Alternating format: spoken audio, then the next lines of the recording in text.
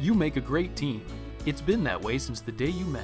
But your generosity dysfunction may not be a question of cash flow. Givalis for daily use helps you be ready anytime the moment's right. You can be more confident in your ability to be ready. And the same Givalis is the only daily tablet approved to treat general generosity as well as tithing at your local church.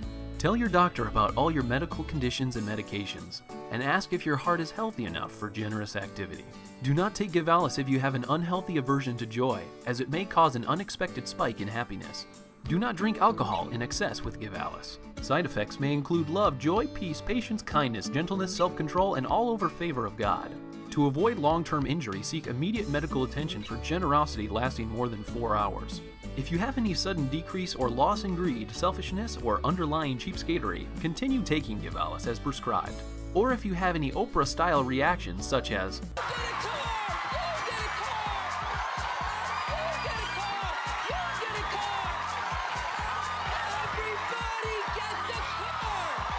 stop taking Givalis and get medical help right away. Ask your doctor about Givalis for daily use in a 30-tablet free trial. All right, good morning. We are in week 2 of Greater Than, and we are going to be talking about generosity. And the reason we're going to talk about generosity is because it is not automatic.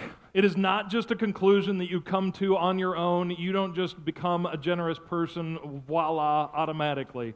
And so we want to talk about generosity. Now, before we do, I want to kind of leave that thought there, and I want to communicate something very clearly. So we're going to come back to that. Generosity is not automatic. But I want to communicate something very clearly. Today is a different kind of day. So if this is your first time, I want you to know this is not an every week thing. In fact, we don't do this kind of thing very often. But we are going to come today and share with you the vision of the church. And we kind of shared with this last week. I'm going to do a brief recap. If you want to know the kind of the full vision of where we're headed as a church and who we are, make sure you go and check out last week's message online. But I'm going to give a brief recap, and if you have any questions about this, I'd love to help answer your questions. And then very specifically, we're going to ask for a commitment at the end of the service, okay?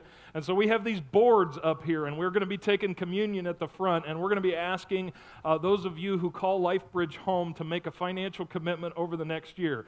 And if you're sitting out there and you're visiting and you're like, what? I knew it. Just want my money. That's just what they... If you're out there, again, I want to assure you, this is not something we do every week. In fact, we've only done services like this about 3 times in the 4 years that we have existed. But it is important for us to communicate this because we don't have membership here. There's no secret room that we give you a jacket or anything like that. And so the way we move this thing forward is not through membership, but by just appealing to the larger audience and saying, hey, this is where we're going. And we'd like to ask you to be a part of it. So, I just want to promise you, things are not going to get weird. I am not going to use phrases like, how dare you rob God, or anything like that.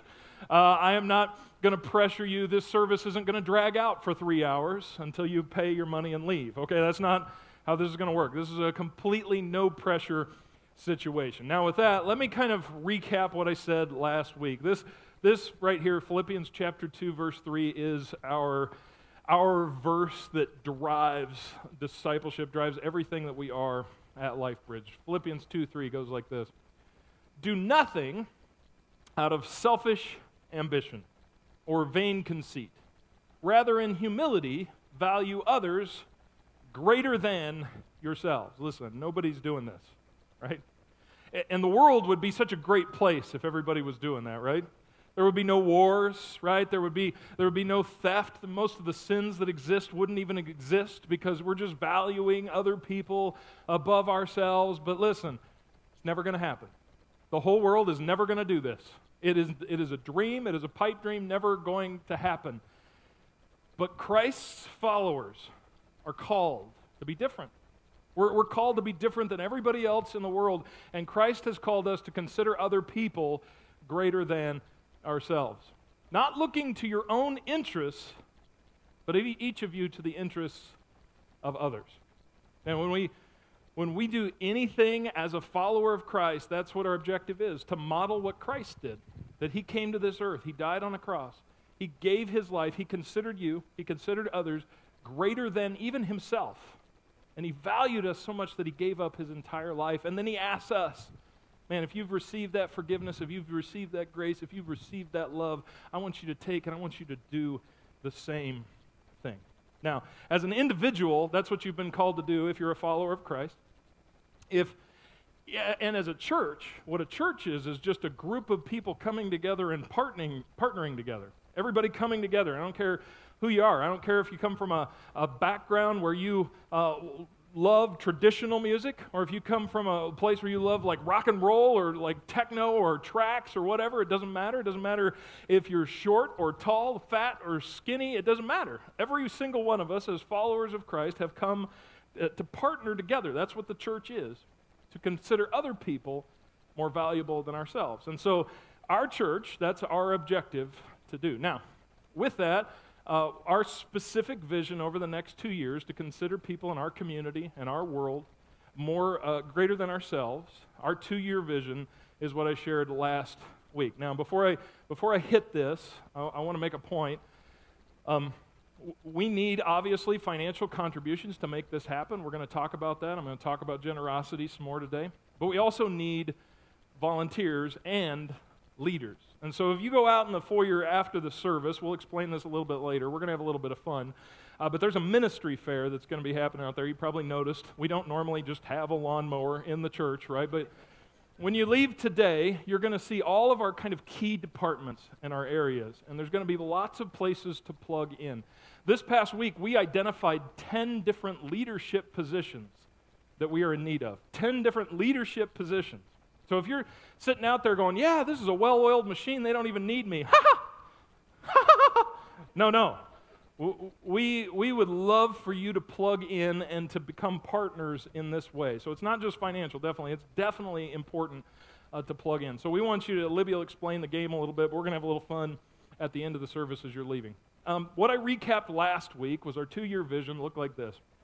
We need to increase our budget by $565,000 a year. I know if you're talking about like your personal budget, that seems like a lot. For a church, for all a church over 1,000, that's a little bump, right? So what we're looking at is we're looking to attain stability, pay things off that it took to get in the building and plan for the future.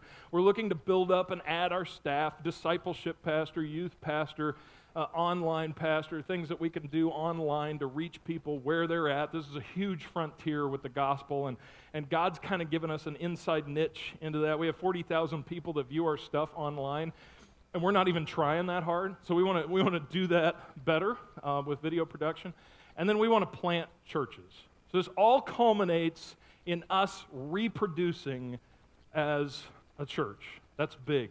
That's huge. We want to multiply as a church because we want to be a part of. Like, we don't want to miss what God's already doing. And what we honestly believe is God is on the move downriver. God is on the move in southeast Michigan. There are people that are interested in doing church the way that God intended church to be for the people in our community. He wants people that are seeking and saving the lost. And we believe God's on the move, and really by planting churches, we're just being part of where God's already at. We're part of the movement that God's a part of. So that's what our vision looks like. And I want to be very clear. We're coming today, and we're going to be asking you at the end of the service. Again, this is not a requirement. We're not going to put you in a line and tell you have to get out the doors. At the end of the service, we're going to be taking communion up front. And then we also have these boards off to the side. And these boards have magnets on them that represent a weekly increase, these boards up here. And I want to explain some logistics of this, and then I want to just talk biblically about generosity. So here we go. Here's the logistics. The commitment logistics at the end of the service look like this. Number one, the commitment we're asking for is each magnet represents a weekly increase. So you probably can't see it very well, but each of these has a numerical value on it. So on the magnets on the board, the orange ones on the outside are a $10 increase a week. The ones closer in are a $25 increase each week. The ones in the middle, and we have some $250 increases each week. We almost didn't put that on there, and then we went, no, there's somebody that God called to do that, to increase $250 a week. Now, let me explain what I mean by that. maybe you've never made a contribution here ever. So you're increasing from 0 to maybe 10 or 25 or 50. That's great. Maybe you already give here, like I do. I already give here. And I did this whole thing, and then I went home to my wife, and I was like, oh, crap, this means we have to do something. And I honestly take that very, very sincerely. And so we give, and we feel like we're giving a good chunk, but we're like, well, we can do more.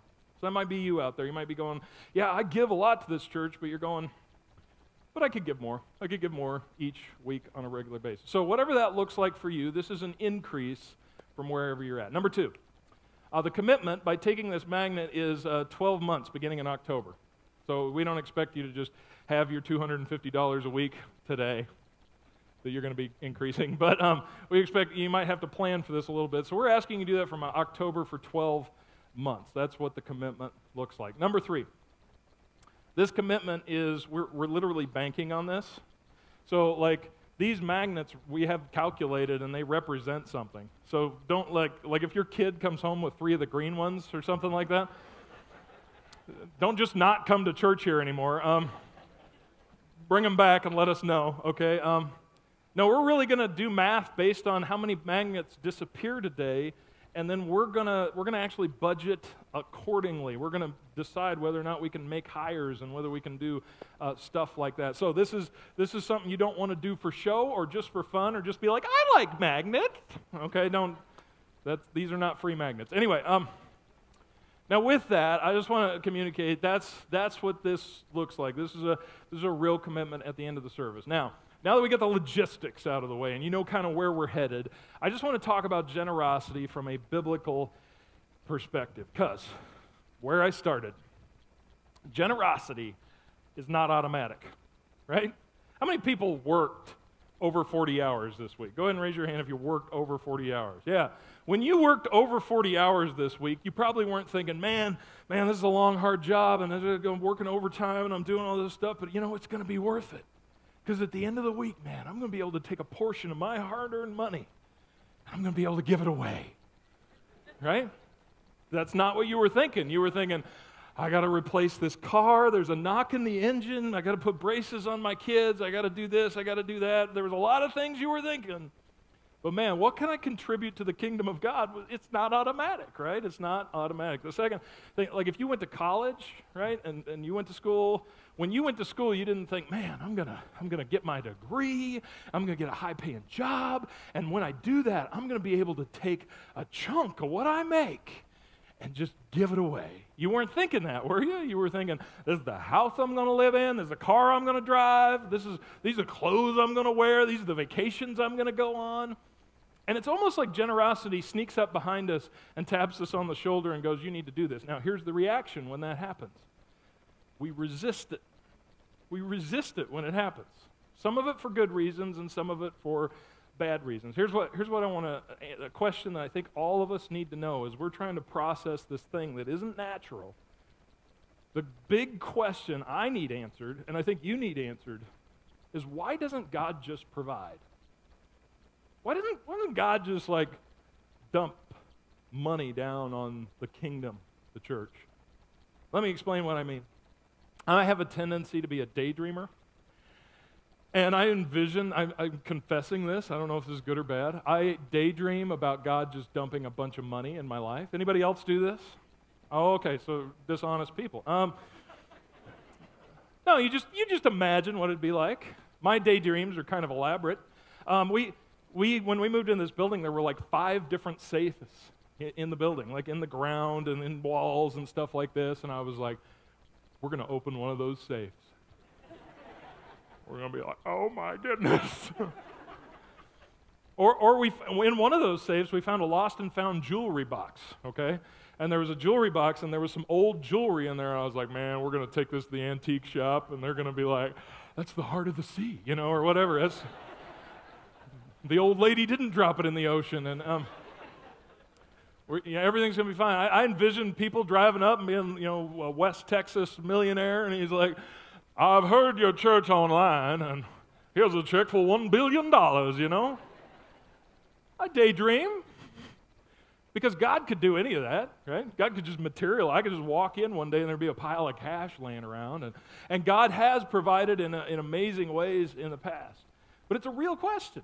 If God's for this, if he's in it, why does he just dump it out? Why does he ask all of us to do it? And there's an answer to that question. And I believe it's deep, and I believe it's biblical. I believe it's this. Because when we hear about generosity, we have sort of a resistance that happens. It's not all bad. The first part of it is a logical progression we go through. When somebody comes up to a gas station and be like, man, can I get $5? I'm trying to go to Toledo. I need gas money, What do you think? I think, no. Yeah, right, you're trying to get to Toledo, and I hope you don't think less of me, but the logical progression I go through is, no, I'm not going to give you $5. One, because I don't believe you, and two, I don't believe you, right? That's not bad. That's not a bad thing. And some of you are these big bleeding hearts, and you're like, well, it's my job to give, and we'll just see what happens. And I'm like, stop it!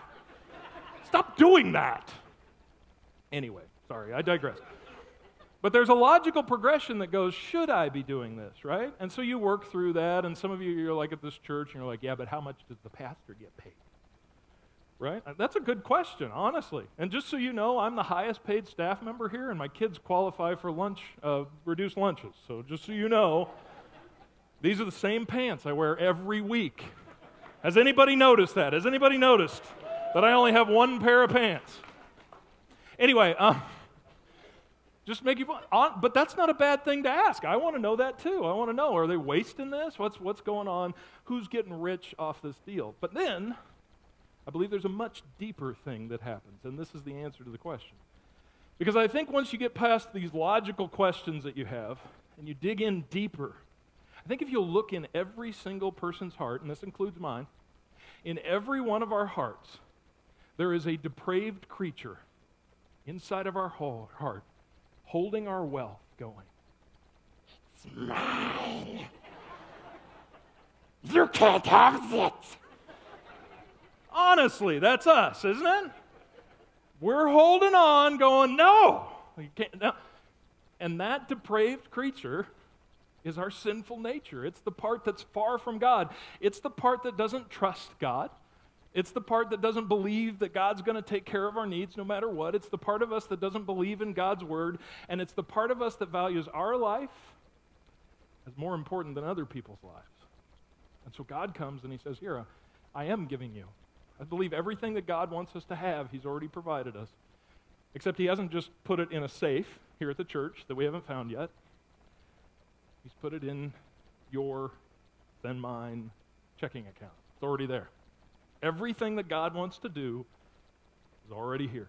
And he asks us to kill that sinful nature, that creature that's inside of us. And when we do, here's the real trick about it. That's when we actually have peace with our finances. I can tell you that from a firsthand place. That's the way you think you're going to have peace is just by holding on to every single dime you can possibly get a hold of. But real peace comes by holding it openly and just saying, God, what do you want me to do? I want to give you an example of this in 2 Corinthians chapter 8. This is one of my favorite passages in the Bible because it expresses the dichotomy of a group of people who have put their faith in God. And I think this probably, if we look into it, probably describes many of us in here. 2 Corinthians 8, 1 through 5 starts like this. He says, and now, brothers and sisters, we want you to know about the grace that God has given the Macedonian churches. So just to be clear, he's talking to the Corinthian churches, which is the church inside of the city of Corinth. But he's bragging about other churches, Macedonian churches. So hey, Metro is a great church here in Downriver at the other end of Eureka. This would be like me coming to you and saying, hey, I just want to tell you about the awesome things that Metro's doing, not you. Right? That's what he's doing here. He's bragging on another church, and he's lifting it up, and he's saying, this is the kind of thing that you, the Corinthian church, ought to do. Now, this next verse describes God in the middle of anybody's life. I want you to check this out. He says about the Macedonian churches, in the midst of a very severe trial. We don't know what that trial is, but we know the Macedonian churches were in the middle of a severe trial. Their overflowing joy. Now just before we even finish the sentence, think about that. Severe trial led to overflowing joy? He says next, and their extreme poverty welled up in rich generosity. What? That's backwards. He's got that wrong. Are you talking about the same church? Right? Their severe trial led to joy, and their poverty led to generosity. That's not normal. That's not normal.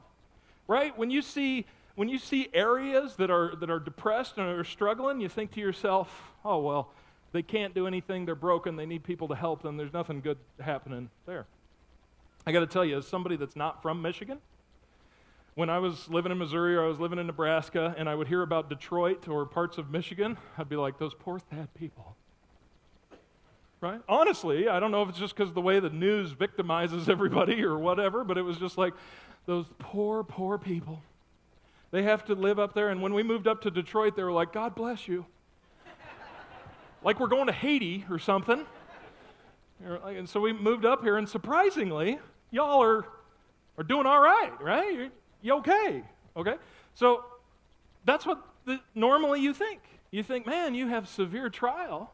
Your economy is difficult. Maybe there's a persecution. Maybe whatever it is, this trial leads to sadness, right?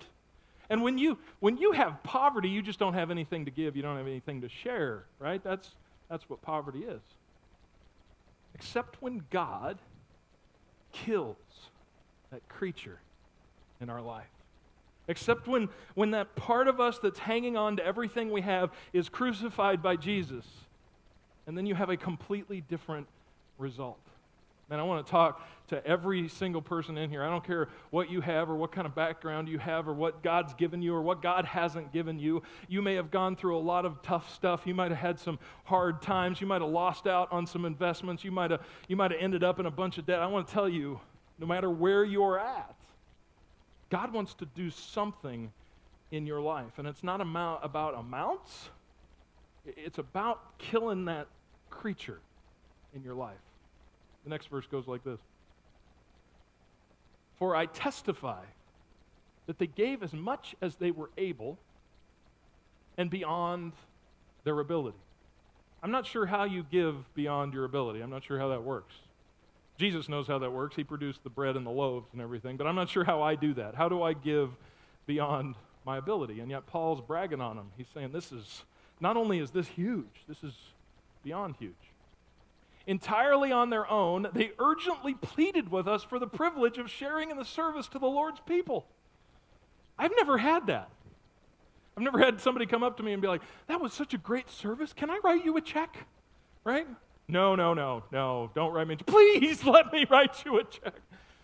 Okay, all right, and go ahead and write. You know, that doesn't usually happen, that people plead with you to be able to do that. But that's where this Macedonian church is, because I believe there is the example that Paul's using, man, that God has set them free from that creature in their life. There's a lie that we believe in that says, man, I don't have enough, and God comes to us and says, listen, I just want you to just be obedient to me.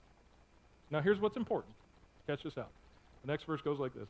And they exceeded our expectations. This is the key to it all.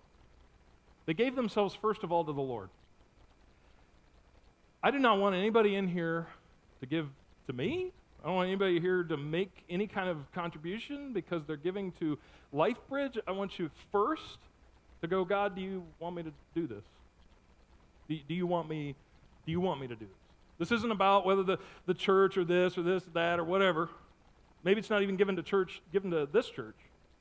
It's just going, man, I want to do what God wants me to do with my money. And if you're looking for a reason, if you're looking for some excuses of not to give anywhere, you can find them everywhere you go, right? There is no good organization to give to because they're all run by people, okay? Except for LifeBridge, it's great. John was like, don't say that. Anyway. No, honestly, first of all to the Lord. That's what matters. Honor God kill that creature inside of you. And then, it says, and then by the will of God also to us. Now he says, and I mentioned this verse last week, I want to reiterate it again. He says this, but since you excel in everything, in faith and speech and knowledge and complete earnestness and love. In other words, because you're growing up in all kinds of different ways in your faith and you're growing and maturing and you're becoming more like Jesus, because you're doing that with all kinds of love kindled in you, see that you also excel in the grace of giving. Excel in the grace of giving. So he's saying, don't just grow in your knowledge of the Bible and your understanding of who God is and your relationships and your love and all that kind of stuff, but grow in this grace of giving. And again, the reason is because that creature, he doesn't die all at once. You have to starve him out, right? He has to let go of that grip on your heart, and you have to learn to trust God and not in yourselves, to put your faith in him, to put other people before yourself, and trust in God. I want to show you what we call the giving ladder around here, because I'm not asking anybody to do what they can't do. I'm asking people, just consider where you're at and how you can excel in the grace of giving. It's called the giving ladder. It looks like this. We just kind of made some numbers up. We like to make things up. But you might find yourself, I hope you find yourself somewhere in here when it comes to your giving. Again, this isn't about you being a wealthy person. This is just about what God has already placed in your life. And we don't want to ask you to do something that God hasn't put you in a place to do. So you might be the occasional giver. You're that 0 to 1%, right? Where you're just like, yeah, I give sometimes when I have something. I have that. And maybe you haven't really thought through, man, I need to take a percentage, or I need to take a chunk, or I need to take, just like I'm paying a bill, I need to take a chunk each month and go, this is for God. This is for the mission of the church. This is to reach people in my community. This is that. Maybe you're not that. And all that God's asking you to do to excel is just to become that person that gives 2 to 9% of your income on a regular basis. Where you just say, okay. Because you might be like, well, the Bible says to tithe and jump into 10%. Man, I can't. Yeah, that's okay. Just grace. The New Testament we live in, right? Okay? What has God called you to do? Maybe it's just to move to that 2 to 9%. Or maybe you're kind of in that group. Maybe you're already like, yeah, I give consistently, but in order for me to excel in the grace of giving to kill the creature, I think it's time for me to move to 10%. And so I want to ask you, if you're in that situation where it's like, yeah, I give a chunk, but I haven't ever really said, you know what, I'm going to give 10%. I'm going to give a tithe of what I make. Maybe it's time for you to do that. I want to tell you, there was a long time as a Christian where I was not this. As a Christian, I did not move to 10% for a long time. And I want to tell you, God still loved me. God didn't set me on fire. God always provided for me. You might have heard this in church before. I just want to tell you it's not true. Some people say, man, if you don't give 10%, God's not going to take care of you. That's not the way God's grace works. He's going to take care of you. It's okay. It's okay. I was not always there. But I realized at one point in my life I need to grow up, mature, and give 10%. Maybe some of you're Baptist, and you've been given 10% because you're afraid you're going to go to hell if you didn't give 10%. You know who you are, or whatever. And you've been given 10% your whole life, and you've kind of been doing it as a law, right? It's been a law. It's like, I got to do this. I got to do this. I got to do this. The preacher said, I got to do this, so I do this. And you've always kind of found it kind of a safe number that you rest behind, but God's actually kind of egging you on and calling you to do more. I got to tell you, when, like I said, Bethany and I were like, oh, what are we going to do? And we realized what we're going to do is we're going to increase. It's not going to be a huge number, but we are going to increase, and it's going to take us to that place that I've never been before, that place where we're giving more than 10% of our income away in total. And God may be calling you to do that right here and right now. So here's where I want to come back to. It's all about God's grace. In 2 Corinthians 9, it gives us this biblical understanding for what God calls us to do. There is a cause and effect of generosity. Here's what he says, 2 Corinthians chapter 9. Remember this, whoever sows sparingly will also reap sparingly. This is not a warning. This is not God laying some guilt trip down. He's saying this is a cause and this is an effect. If you sow sparingly, if you give sparingly, you will reap sparingly. And whoever sows generously will also reap generously. Each of you should give what you have decided in your heart to give. This is important. This is so important at LifeBridge. Not reluctantly or under compulsion. This is completely optional. For God loves a cheerful giver. So smile when you do it. Just kidding. This is a thing between you and God. I should make that very clear. This is a thing between you and God. And you might take these principles and you might walk out of here and you'll be like, man, those are great principles. I'm going to go do that somewhere. That's great. Maybe God's calling you to do it right here and right now. God's asking you to sow at LifeBridge. Whatever it is, whatever you do, excel in the grace of giving. Learn to trust God more. Learn to value others more than yourself. And watch that creature who holds on to your wealth and really is holding on to your heart, watch him or her die. Let me pray for you. God, I pray today as we consider being generous, as we look to the future, as we see what's happening in our community, in our world, and we realize you're the only light and you're the only hope. God, I pray that you would help us to let go of what we hold on to so much, and that we would just freely and in faith give to you.